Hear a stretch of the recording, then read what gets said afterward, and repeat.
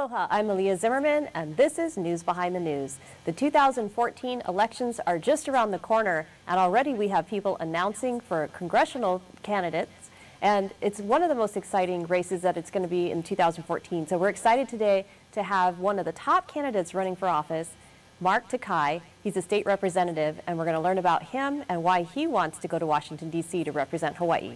Welcome to the show. Thank you, and aloha. Aloha. So you've made the big decision to leap into the congressional race. So we really want to know all about you and also why you made this decision to take such a challenge on.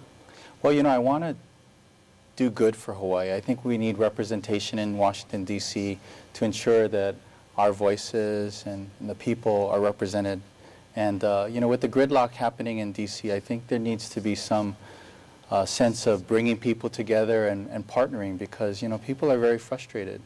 We have the desire to move forward. At the same time, we need to protect our seniors and Medicare. We have to ensure that we have good paying jobs and college education being affordable, and to preserve our military strength. I think, you know, the United States has done quite well, but in this pivot to the Pacific, I think there's some concerns there. So looking at everything in whole, I think the biggest challenge that we have facing us in Washington, D.C. is the gridlock, and I look forward to helping break that gridlock. Great. Okay. Well, we can get more into the issues that you think need to be tackled in Washington, D.C. In a little more in detail a little later in the show. But tell people, you've been on the show before, so we know that you went to University of Hawaii and you were the editor of Kaleo. Yes. And you're the most loyal University of Hawaii fan I know. Well, I think there's many of us out there, but I am very proud of being a University of Hawaii alumnus. And you know, I owe a lot to the university. As you know, I had a full ride at the university through athletics. I swam for the university, so everything that I've done you know, points back to my education at the university. So I'm very proud of that education, and I continue to advocate for the university. Tell us more about this whole thing at University of Hawaii, where was swimming, and what was it that you, you know, did for the swim team, and also for Kaleo, because those were the two things you were known for the most, right? Well, I also served as the president of the Associated Students of the University, so that's kind of how I got involved with government. I spent many nights at the legislature advocating for the students at the university, and I think you know, that was my opportunity to get a taste of politics, and I thought I could participate, so that's why I decided to run for the State House in '94. I did everything I could have possibly done in addition to education. I got my bachelor's in political science, but I think the education that I got from the university was outside of the formal education.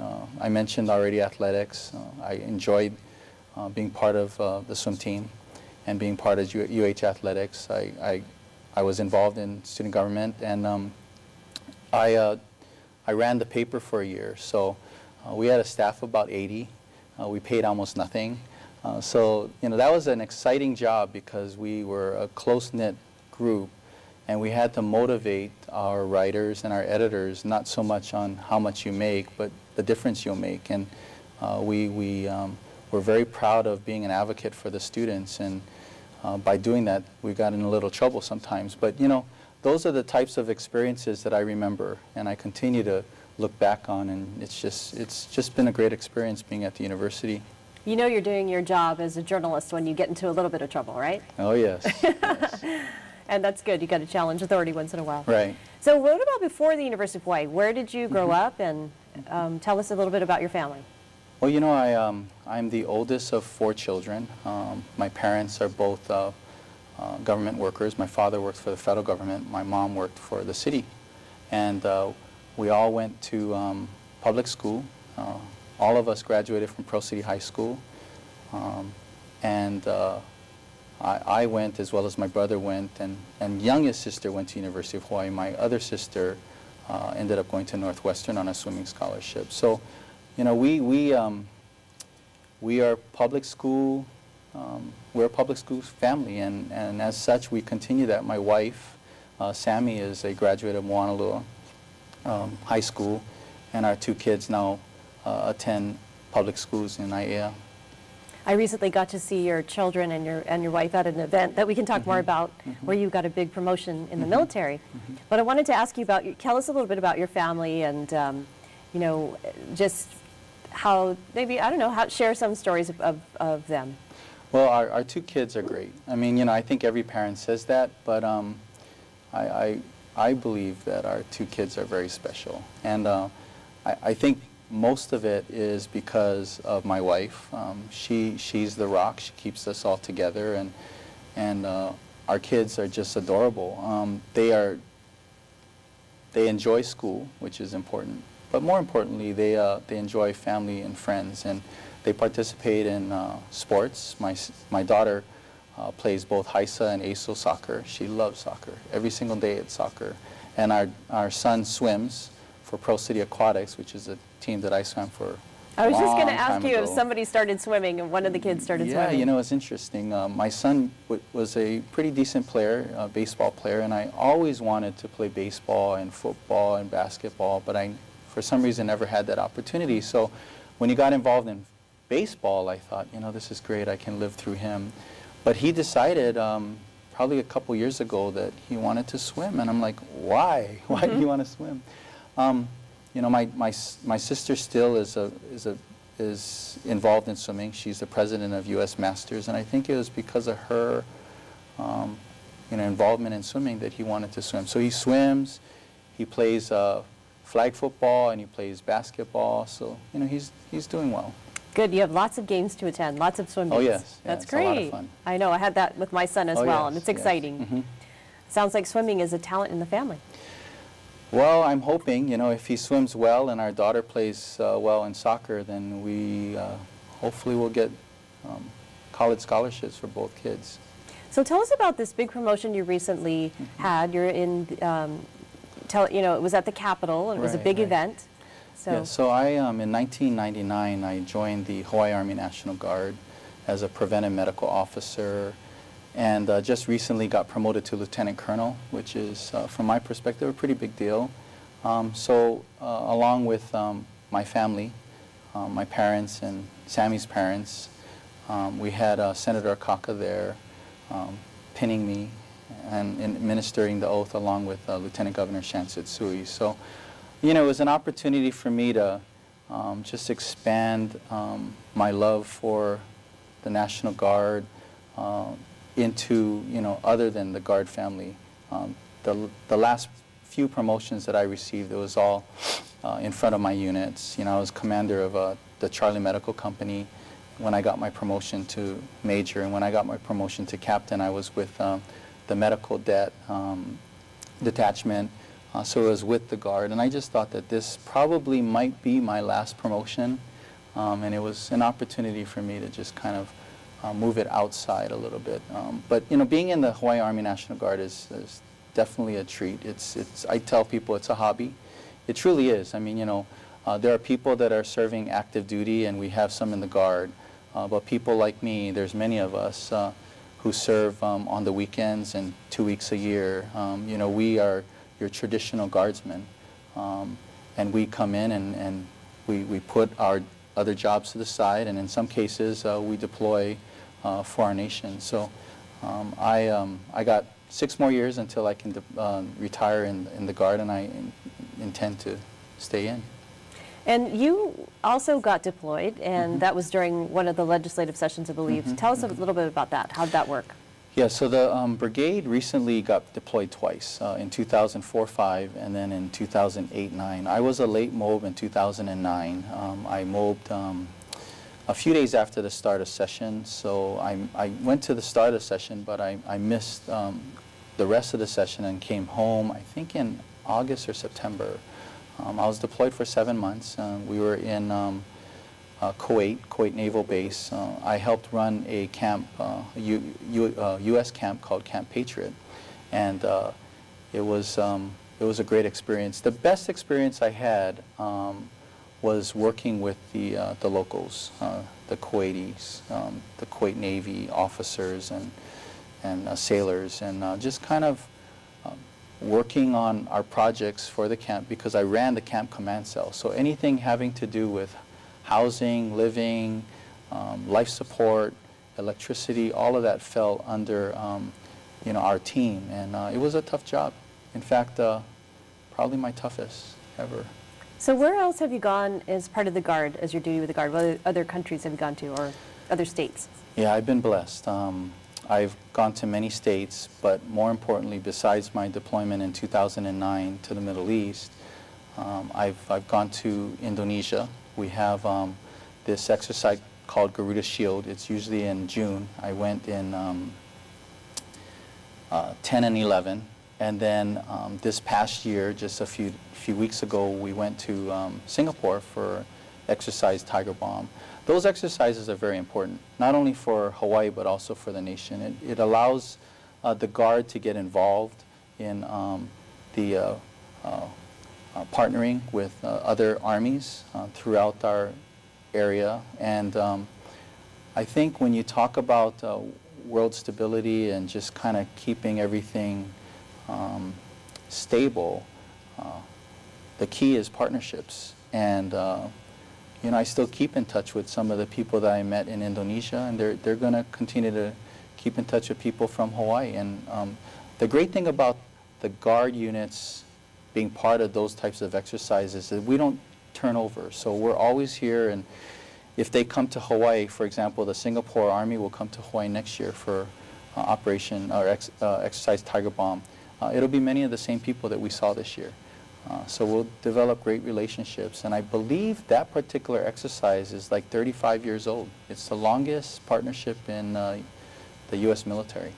So besides helping to run the camp, what is it specifically that you did in terms of your duties? What were your daily duties? While I was deployed? Yes. That was 24/7. I managed a staff of 16. We had people dealing with construction. We oversaw a number of different contracts. Like I said, everything to do with life support. So whether it be fuel, food, electricity, water, sewer, all of that, including MWR, recreation and morale, we were responsible for. Typical staff for a camp command cell is about 40, so we were working very hard. And as I said, it was probably my most difficult, toughest assignment, but it was my most rewarding. I remember a few times just, especially when I first got there, maybe within the first month, it was just so overwhelming. And you would think, I have some experience being in the legislature, I have some experience doing other things, but this was a very tough assignment. And I remember running, because we get paid to work out in the military. So, I would go work out at night, and in some cases just be very emotional. It was just tough. Mm-hmm. But at the end, I look back and I just have great memories. That's great. Mm-hmm. So in terms of, you've had your military career, you have your family, but you also have the legislative responsibilities. Right. When was it that you ran for office in the legislature, mm-hmm. and tell us about kind of your career there? So in 1994, in June, I was helping other people run. And I remember telling a friend of mine, Scott Psyche, who was running for Mo'iliili area, that I wish I was running with him. And then soon thereafter, Senator Tangpalan decided to retire. Then Representative David Ige moved up, and there was an opportunity there in the community that I really wanted to represent. We had a very tough race that first year, but we came out and did very well, and it's been 10 elections since.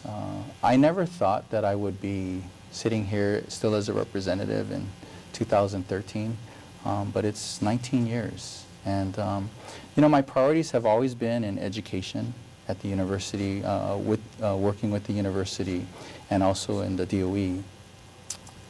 But like I said, I pride myself in partnerships, so one of the strongest partnerships that I work hard on is bridging the military presence in Hawaii with our local community, and bridging our military community with our Department of Education university. So, those are the priorities that I've had as a legislator, and many of those priorities, move nicely over to Congress and at the federal level. So I'm hoping to continue some of the things that I've started already here in Hawaii, in D.C. And some of the committees that you've been on or that you've headed up, tell us about those in the legislature. Well, I have the pleasure right now of chairing the Committee on Veterans and Military and International Affairs and Culture and the Arts. So it's Veterans and Military, International Affairs, and Culture and the Arts, 3 committees put together. So that's a diverse responsibility, but it makes perfect sense. You know, there's so much to do with the military tied with international, and believe it or not, there's a lot of tie-in between international and culture and arts as well. So it's been a pleasure serving as the chairman this past year, and I'll do it again next year. Prior to that, I was Vice Speaker of the House for a couple years, and I also served as the chair of the Higher Education Committee as well. And what are some of the big accomplishments that you've seen in your career at the legislature? You've said focused on education and the military, but is there anything, I know you just had a big announcement recently about getting bus service back for your community, things like that. What do you think are some of the shining moments? Well, you know, that's an interesting point regarding the bus service, because it's so now, you know, in the present, I think it's important to talk about. But, you know, the Department of Education was facing some significant shortfalls in the department's transportation budget, and as a result, they had to cut, they were looking at cutting 20,000 students off of bus service. So one of the initiatives that I helped work on was what we call Federal Impact Aid, and that is truly a partnership between the military and the military privatized housing and Department of Education. But we utilized $8 million of the impact aid that came to the department last year to kind of deal with some of the shortfall in the transportation account. But in the end, about 2,300 students still were without transportation. Unfortunately for me and our community, there were some significant routes that were cut. So just a few days ago, we announced that we were able to restore some of the routes, partially because the great work that the department has done over the past few months. They've created a pilot project based on a couple bills that we passed, and I told them very early on that I want IAEA and Pro City to volunteer as the pilot, and fortunately for us, it's IAEA, Pro City, and Waipahu. So this pilot will go on for a few months, and then it will expand throughout the island, and then next year across the state. So it's all good. I mean, we had, for example, a child last year starting kindergarten 3 miles away from her school. And then this particular family, the Rice family from Halawa Heights, they used to walk to and from school. That's 1.5 miles up and down a pretty treacherous stretch of road. So safety is important, but I think bottom line for us in education is that we want to move the dial. We want to increase student achievement, and that's our priority. But in order to increase student achievement, students need to be in school, because you can't learn without being in school. So, you know, for many children, it's critical that we provide bus service. So I'm glad that we were able to do that. Well, you had replaced Senator Ige in the House when he moved to the Senate. Now he's going to be running for governor. Yes. So there's a lot of movement coming up. Yeah. But what made you decide to run for Congress? Why was that so important to you? Well, you know, like I said before, I've done a lot on the state level working with our congressional delegation and our senators. And for example, a few years ago, over the past, over 6-year time period, we were able to bring in, coordinated with my office, $36 million in federal impact aid dollars. That is a national initiative benefiting the state, and we're able to, first of all, identify that provision in federal law, and able to work together with the military housing officials and the Department of Education to bring in the money that initially wasn't coming in. So I'm very proud of that partnership, but also, as I mentioned, with the military. I've spent 14 years now in the Guard, and I think I have a pretty good perspective of the military and what we need to do. But most importantly for me, I think is you know, our future and our children. I want to ensure that my kids, your kids, and other people can stay in Hawaii. And one of the things that I'm really concerned about is the cost of living in Hawaii. And I think the biggest challenge we have, and we have a number of challenges as it relates to the economy, but the biggest challenge is that we're letting some hard-earned dollars leave our state. $9 billion of our hard-earned money leaves $7 billion through fossil fuel and $2 billion through food, and we've got to curb our appetite on foreign fossil fuels, and that's why I've been a strong proponent of green energy and green economy. But if Hawaii can just keep maybe $2 billion of that $9 billion and keep that circulating in our economy, it'll help us tremendously.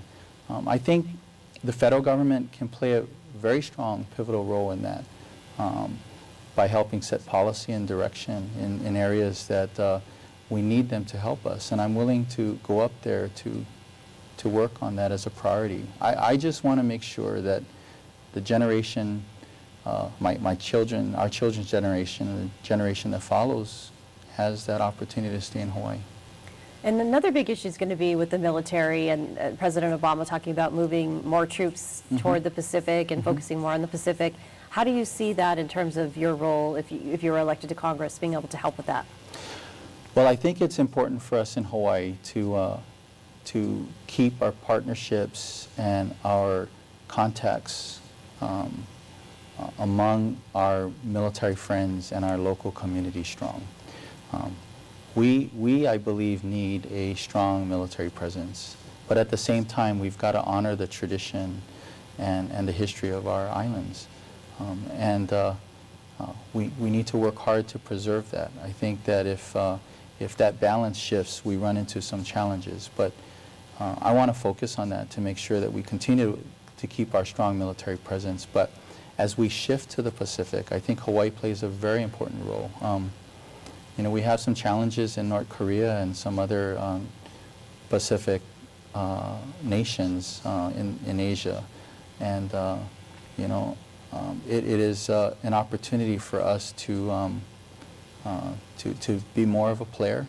You know, for more than a decade now, the focus has been on the Middle East, and I think that with the pivot to the Pacific and the rebalancing to the Pacific, it gives us a great opportunity. So when we talk about the movement, as you mentioned, of military troops from Okinawa to Hawaii or to Guam, there's a lot of work that needs to be done, and I'd like to play a role in that.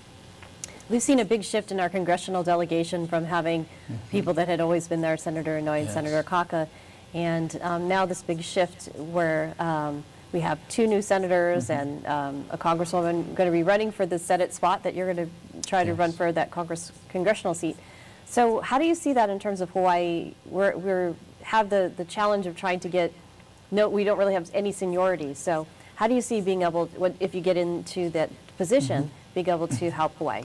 Well, I think the people that are in Congress from Hawaii all understand that as a very small state, it's incumbent upon us to protect our interests and to keep our delegation strong. And I think the person that serves in the congressional districts, both 1 and 2, and also the Senate in this case, we need to stay and advocate for the state for quite a while. I mean, you know, you can be effective in Congress, but you can be more effective with seniority. So I think that it is incumbent upon anybody running right now for any of those seats to make a commitment to stay, and I think that's going to be important down the road. But you know, from my perspective, you know, I've got one year between now and the primary election, August of 2014, to get our message out to the voters, and hopefully it all works out. But there's still a long road ahead. You know, I've watched you over the years, and you have a quiet but strong personality. Like, you have your strong opinions, and you've definitely stood up for the things that you believe in. Like, you believe the university should be run a certain way, and you try to bring that up in your discussions. And certainly at the Kaleo, you were that way. And then with the reapportionment challenge, you stood up for the military, and were a plaintiff. You were a plaintiff in that case. So although you may seem, you know, kind of like sweet and quiet, you actually have a pretty tough and strong opinions that you're willing to stand up for, right? I believe so. I'm not afraid of taking on any challenge, as you know. That's not in my DNA. It's never been. But at the same time, you know, we have to work together, and there are moments where, you know, as a collective team, you've got to take a step back or a step up. It just depends on, you know, what the situation is. And I've taken a number of challenges by the horn, and you know, basically wrestled, had my share of struggles. But you know, I felt, and I continue to feel, that that was part of our job. That's part of my job as a legislator. And you know, when you make tough decisions, or you make any decision, there's always someone that's not going to support it. What I'd like to tell people about that is, you know, I'm not afraid of hard work. I'm not afraid to make tough decisions. Now, we may not agree on every single issue, but we do agree that hard work pays off. And we need leaders, both in Congress and in our state, that step up and make tough choices, and I'm willing to continue that. So from now on until 2014, you're going to be working hard.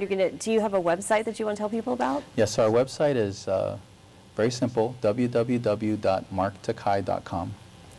And you're getting your campaign organized. You're going to be running against at least 3 other people. Yes, yes. And so far, no Republicans on the slate, just Democrats right now, right? We're just starting out. You know, we had mentioned to a few people that we're interested in the race, but you know, it was very challenging for me. I had to go and do our National Guard exercise in Singapore, and I didn't want to, you know, lose focus. So now that that's all done, it's now the focus is our congressional race. So. And what does your family think of your big decision? You know, I've been very encouraged, and like I said, I have a loving wife. She's very supportive, but my children, they're just very enthusiastic about the prospect. I don't know if they totally understand, but you know, they've grown up knowing me in office. And you know, I used to tell people very early on that, you know, if I had challenges with our kid, the first thing I'll do is I'll leave public service, because I think my priority #1 is our family. But I've got, like I said, great kids, and they're doing quite well, and they've encouraged me to continue. And you know, they're my biggest supporters, so it's all good. All right, well, good luck to you, and thanks for coming on the show today. It's been really fun talking to you and getting to know you better. Oh, thank you very much. This has been News Behind the News. Aloha.